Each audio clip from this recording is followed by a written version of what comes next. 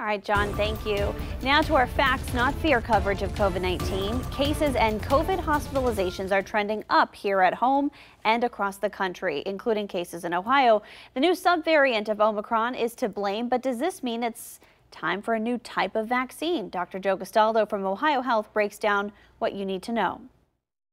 And do we need a new vaccine based on this new variant? But the variants keep evolving.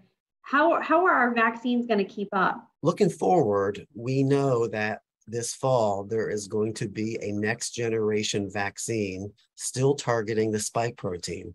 The FDA has been clear on the guidance given to Pfizer and Moderna to have a bivalent vaccine. Bivalent means two, and the message has been create a vaccine that's going to cover still the ancestral strain and the variants BA.4 and BA.5. So that's good.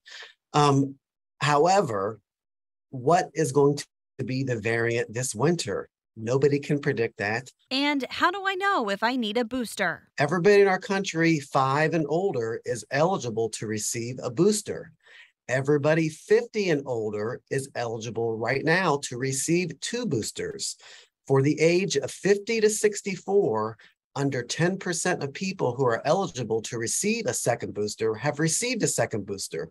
For those above the age of 65, under 25% of those eligible to receive a second booster have received a second booster.